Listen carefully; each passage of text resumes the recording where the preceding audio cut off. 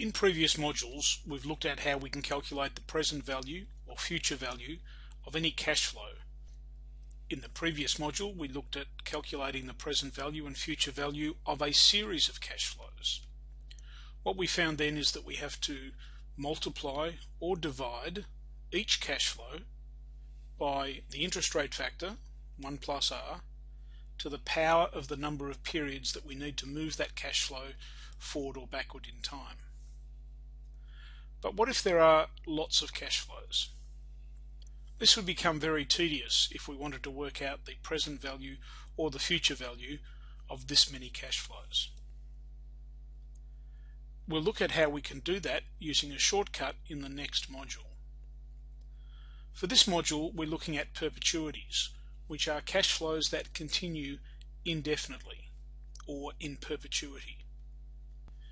Not only would it be tedious to try and work out the present value of a large number of cash flows, it's literally impossible to calculate the present value of an infinite stream of cash flows using the techniques that we've looked at so far.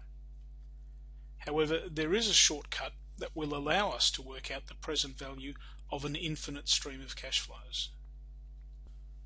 Just to make the diagrams a bit easier to follow, we'll just show the first few cash flows of the perpetuity.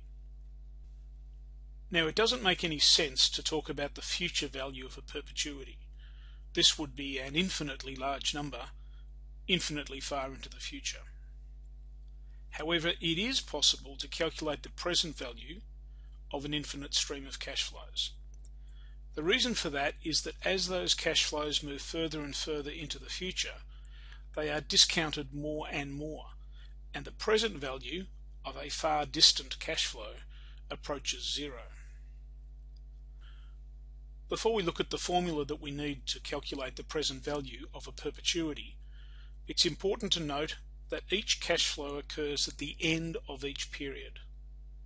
So the first cash flow occurs at the end of period 1, and so on. This is important because the formulas that we will use in this and the next module are all based on the assumption that each cash flow occurs at the end of a period. If that's not going to be the case, then we need to make an adjustment, and we'll talk about that sort of adjustment in the next module. The formula for the present value of a perpetuity is this, probably the simplest formula that we will use in this entire subject. The present value of a perpetuity is just the constant cash flow divided by the interest rate.